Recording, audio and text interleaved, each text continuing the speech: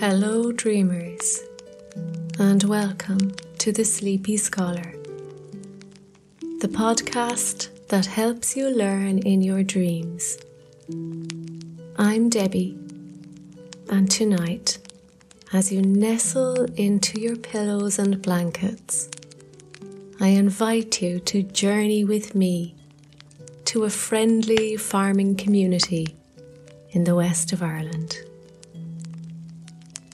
Together, we'll follow the innocent footsteps of Éilis, an 8-year-old girl with a spirit as vibrant as the Bealtaine festival she celebrates. I wrote this story inspired by my own childhood experiences of old customs and local bonfires, and from first-hand accounts of people who celebrated Bealtaine in a very simple but meaningful way here in Ireland. I really hope it will give you a glimpse into some of the ancient traditions that have remained through the centuries, many of which are still practiced to this day. If our journey brings you peace and comfort, please consider subscribing to the channel. Your support fuels my passion for preserving and sharing these stories with you, so we can all find peace at the end of a busy day. Now, tuck yourself into bed, and let's take a moment to unwind before we begin our story.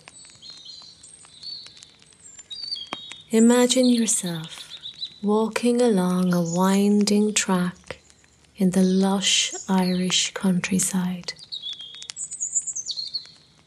Spring is at the peak of its splendour, and the landscape is covered in vibrant shades of green and yellow. The soft perfume of wildflowers fills the air, evoking memories of the innocence of childhood.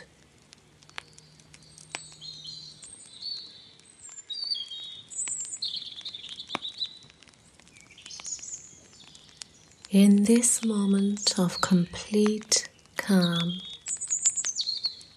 you are serenaded by the gentle songs of thrushes and cuckoos. Their songs reverberate through the blackthorn trees as if nature herself has composed a lullaby just for you. Their serene melodies wrap themselves around you like a comforting shawl, effortlessly easing away any lingering worries from your day. As you continue your journey down this old grassy boreen, the setting sun casts radiant beams of warm orange and cool blue onto wisps of clouds above. This sunset is different to any you've seen before. Even the breeze seems to have hushed momentarily to marvel at this breathtaking display. Take a moment now to draw in a deep breath, filling your lungs with the crisp spring air. You are thankful for this chance to bask in the beauty of the countryside. Allow yourself to unwind as you walk, feeling the tension leaving your body with each deliberate step. Connect with nature's calming presence and find gratitude for this serene moment in time. Each steady step forward on this path connects you with the earth beneath your feet, reminding you to appreciate the here and now. Now close your eyes and surrender yourself to the gentle caress of the evening breeze against your face. Feel its cool touch whisk away any remaining thoughts or worries that might have been vying for attention within your mind.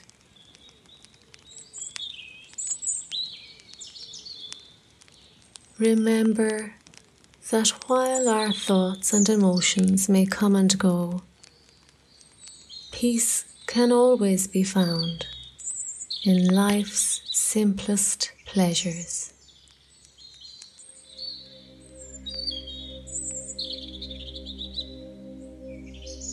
Not so long ago, nestled in the heart of County Mayo, where fragrant spring blossoms mingled with the earthly scent of turf fires, there was a small but thriving community. This was Scullabeen, a rural townland in the west of Ireland where time seemed to pause and the old ways still endured. Surrounded by rolling hills that held countless old stories, the sound of blackbirds and robins filled the air as April drew to a close. In the local school, the children whispered eagerly to one another about the approaching Bealtaine festival, careful not to let the master catch them. The people here were shaped by the land, and their simple way of life had maintained an unbroken connection to the old traditions that few places in Ireland could still boast. The towering mountain of Navan cast a watchful eye over them all, its imposing presence making the people feel small and insignificant, yet strangely protected.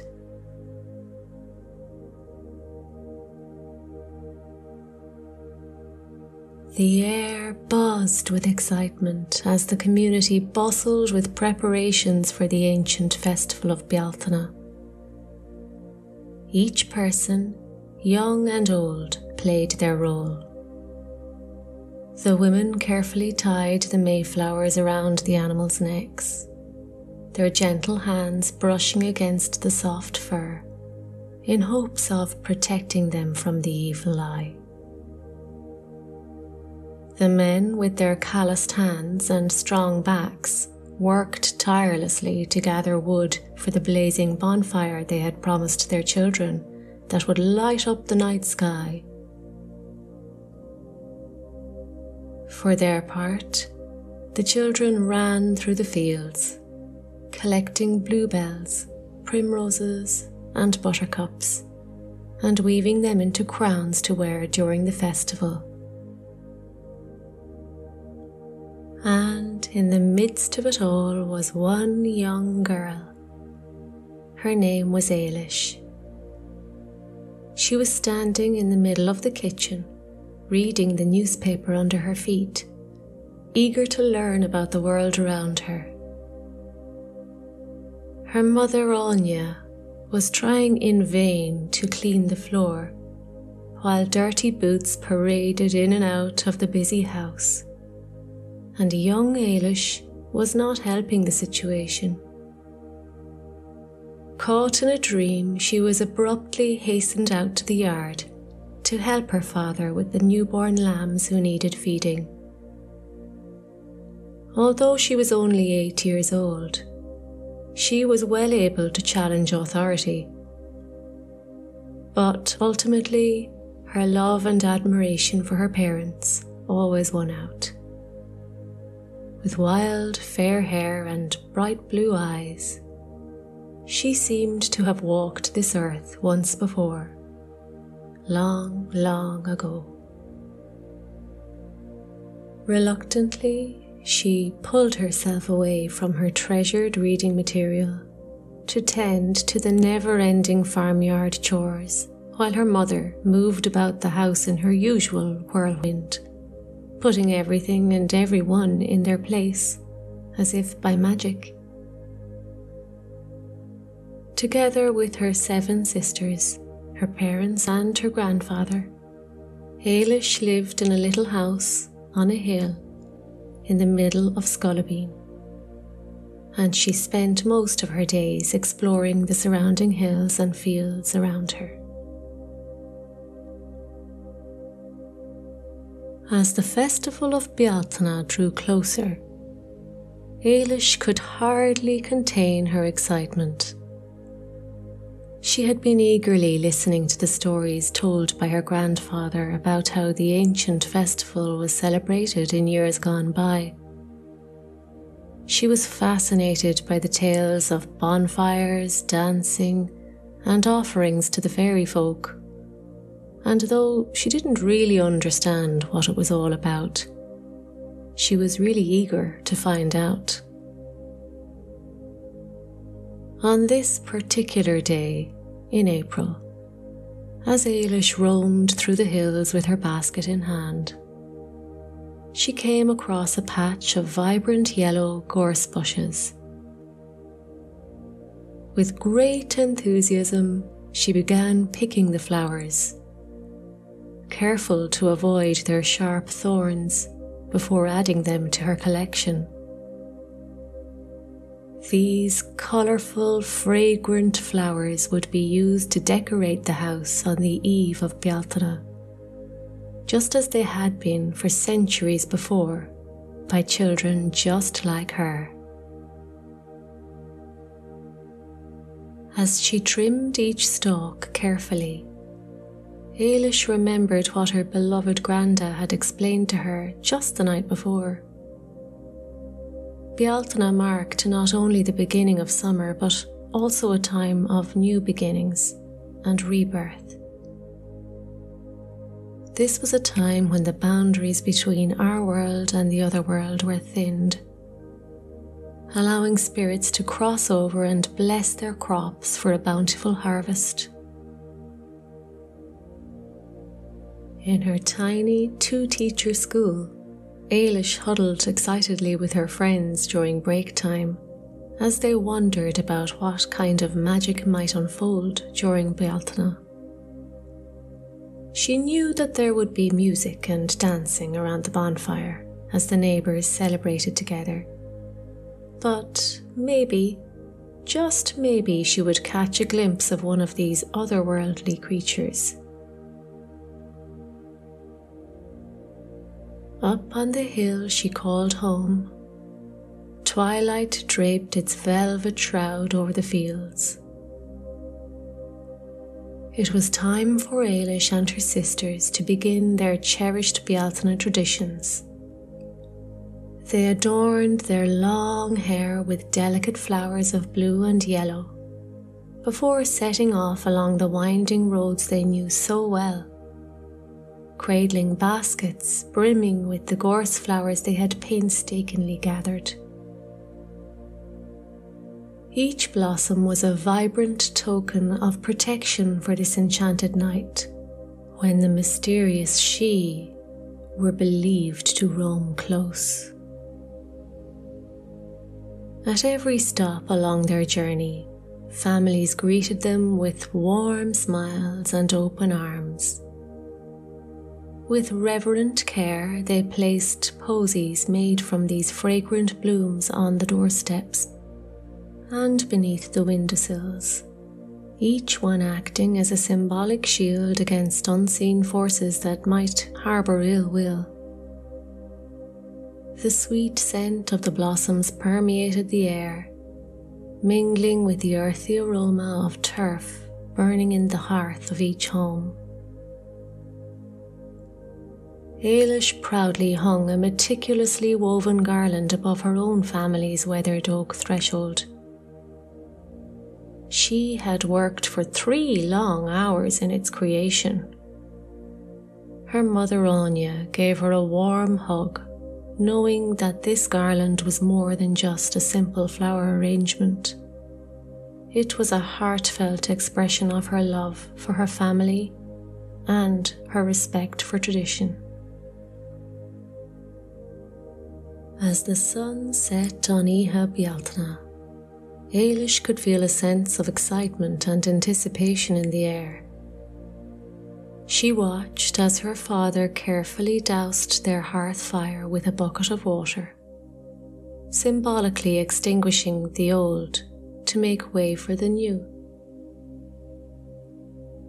She couldn't help but feel a twinge of sadness as she remembered all the cozy nights spent together around that very fire with her family, listening to her grandfather's tales of ancient heroes and mythical creatures. But despite her youth, she understood that this was all part of the ritual as old as time itself. With torches cradled in their hands, Éilis and her 7 sisters stepped out into the cool embrace of the evening. The air was crisp, a final whisper of winter's touch soon to be replaced by the warmth of Bealtaine. The gentle glow from their torches painted playful shadows on their faces as they joined their community on a shared journey towards the bonfire field. The bóithrín they walked was well trodden, yet tonight it held a certain charm.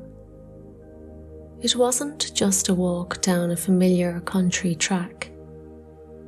It was an expedition filled with anticipation and community spirit, leading them towards the beacon that would soon light up the night sky in honour of Bealtaine. A ripple of excitement coursed through Éilis, mirroring the sparks dancing from her torch. She glanced around at her sisters and neighbours, their faces softly illuminated by the torchlight, eyes sparkling with shared joy. Each step they took together seemed to tighten the knot that bound them as a community. Beneath the twilight sky, they crossed the green fields of Scullabeen, where the scent of damp earth and dew-kissed grass perfumed the air. The soft squelch of mud under their boots played a gentle rhythm, merging with distant laughter and whispered conversations. Every so often, Éilis would glance back at their path, a trail marked by scattered lantern light, meandering down the well-trodden trail towards its destination, an imposing pile of timber collected over recent weeks by shared labour from this tight-knit farming community. This pile stood tall against the darkening sky, patiently waiting for its transformation into the sacred Bealtaine bonfire. As they neared this impending pyre, Éilis felt an overwhelming sense of camaraderie wash over her. This wasn't merely about igniting a fire. It was about rekindling connections within their small community, celebrating collective traditions while bidding farewell to winter's chill. The sound of laughter, the scent of fresh earth, the sight of familiar faces bathed in torchlight, All these elements came together to create a symphony that resonated deep within Eilis's heart. This was Scollabeen on Bealtaine, a tiny community bound by tradition and shared joy. As the final neighbour arrived at the field, Eilis's father Pádraig stepped forward carrying a long wooden pole. At its end, a bundle of dry hay and sticks were carefully arranged, ready to be set ablaze. With a strike of a match, Pádraig ignited the flame, marking the start of the annual tradition. His weathered hands cradled the torch, its glowing embers casting a warm and inviting light in the darkening sky. The anticipation in the air was palpable as he carefully brought the flame to touch the bonfire, which had been built with precision and care. And in an instant, as if by magic, the fire erupted into a brilliant display of light and heat. The crowd erupted into joyful cheers as sparks danced and soared towards the stars, symbolizing the defeat of winter and welcoming in the promise of a new season. It was a moment of pure wonder and awe, as if Mother Nature herself was celebrating alongside them. Éilis gazed at the towering inferno, mesmerized by the flickering flames that now illuminated the night. The bonfire crackled and roared as it consumed the wood that had been gathered for so many days. Around her, the field came alive with joy and revelry. Everyone danced and clapped to the lively music of fiddles and bowrons. Their voices joined together in song, the familiar Irish ballads rising on waves of jubilation. Children ran and played, basking in the warmth of the great fire. A few of the men had started a smaller fire nearby. It was time to lead the livestock between the flames, to protect them from illness for the coming year. As the farmers led their cattle between them, their soft mooing became a chorus in harmony with the crackling flames. Éilis joined in the procession, her eyes glowing with the fierce spirit of the fire as she passed between its flickering tendrils. The air smelled of smoke and ancient traditions. It all seemed so familiar, and yet extraordinary and joyous. As the fire roared and the night grew darker, Éilis and her family settled in for a night of storytelling and celebration. The elders took turns sharing tales of ancient heroes and mysterious creatures that only ventured out on this special night. The children sat wide-eyed and enthralled, their imaginations running wild as they listened to stories of the Éilis, the mystical beings that were said to inhabit the hills and fields surrounding them. They held their breath as they heard about brave souls who had encountered these beings and survived to tell the tale.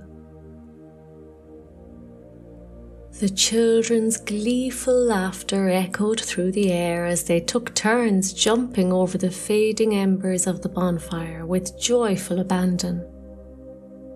One of the older women in the group, her weathered face creased with concern, cautioned the younger ones to be careful and not get burnt. but the children were too caught up in their giddiness to pay attention, their eyes alight with magic and freedom. As the revelries died down, Éilis's family made their way back home. Pádraig carried a burning ember in a small clay pot, carefully protected from the gentle breeze that whispered through the fields. The dirt path under their feet was still warm from the bonfire's heat, and the air was thick with the scent of smoke and celebration. As they approached their little house on the hill, Éilis saw that her mother had wisely left a small offering of fresh milk and bread on their doorstep for the fairies, thanking them for their blessings on this special night. It was a gesture of respect that had been passed down through generations. Once inside, they gathered around the hearth as her father used the sacred flame to rekindle their own fire. The sound of crackling wood and hissing embers filled the room, bringing warmth and comfort to all who were huddled around it. After a long day of adventure and excitement, the 8 girls collapsed into their shared beds in their little cozy bedroom. Their bodies weary, but their spirits high with anticipation for what the first day of summer would bring. The distant sound of birdsong gently filled the room, lulling Éilis into a peaceful sleep as she closed her eyes and let her mind wander to thoughts of blazing bonfires, fragrant flowers, and mischievous fairies roaming the land. It wasn't long before the sun peeked over the horizon on the 1st of May, and Éilis eagerly leapt out of bed and ran outside. She bent down and gently splashed her face with the sparkling morning dew, following a custom passed down from her sisters to bring luck and beauty for the year ahead. They playfully chanted the old riddle, "I wash my face in water that has never rained nor run, and dry it in a towel that was never wove nor spun." Starting off their day with sunshine and laughter, the family gathered round the breakfast table, buttering slices of warm soda bread and drinking cups of sweet milky tea. The residual excitement from the previous night still sparkled in their eyes as they recounted moments from the bonfire celebration. Pádraig's laughter echoed through the house as Éilis shared a funny incident involving a jittery calf and an overzealous bonfire leap. The rest of the day was filled with schoolwork and the usual duties that befell the girls. But even though it was the normal routine, it felt different, lighter somehow. It was as if Bealtaine had breathed new life into their souls, renewing their hearts with passion and determination for the days ahead. There was only one thing left to do. All 8 daughters joined Pádraig to plant a new rowan tree by their local holy well. As they reached the edge of their land where the well was nestled against the old stone walls covered in green moss, Pádraig took out a young rowan sapling from his wheelbarrow. Its leaves were bright green and buds promised beautiful white blossoms. One by one, each girl dug into the earth, everyone understanding that this tree would outlast them all. As Éilis scooped out her portion of the soil, she felt an intrinsic bond with the earth running deep within her. She was contributing to something far greater than herself, a legacy of love for the land spanning generations. With everyone's combined efforts, the sapling was soon nestled comfortably in the rich soil. Paddy began to fill the hole, patting down the earth lovingly around the base of the tree.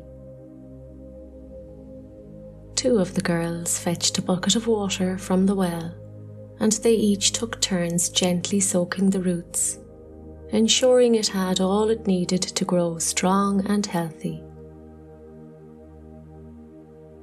The sun began to set, casting long shadows that danced over the family as they worked together, their faces glowing in the warm light. Pádraig stood back, his proud gaze lingering on his girls and their handiwork. His hands were calloused from the years of hard work he had done, but his heart swelled with pride at this moment. He looked down at Éilis. Her blue eyes glistened with curiosity and wonder. He ruffled her hair lovingly, a proud grin on his face. "Come on now, girls," called Anya from the kitchen window. "Time for tea." The aroma of hearty stew wafted over them as they trudged back home, their hands dirty but their spirits high. Overhead, twinkling stars began to dot the twilight sky as day transitioned into night.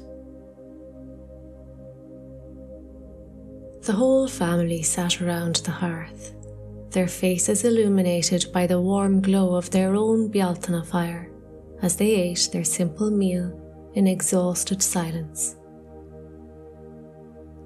The day's events were etched into their memories, each girl lost in her own thoughts and dreams. They knew that these traditions would be passed down through generations, ingrained in their family's history for decades to come. The importance of preserving the customs and wisdom of old was not lost on them. It was a duty they gladly embraced. And as darkness settled over the land, a sense of peace and pride washed over them, knowing that they were a part of something timeless and sacred. May we all celebrate our rich heritage and culture, wherever we come from in the world. May we find beauty in simplicity and happiness in the ordinary. And may your dreams tonight be filled with appreciation for all you have. May you wake up refreshed and renewed, ready to face the challenges of a new day. Thank you so much for joining me on this nostalgic trip back in time. Till our next adventure into Irish folklore and mythology, rest well and be safe. Ihawaii. Good night.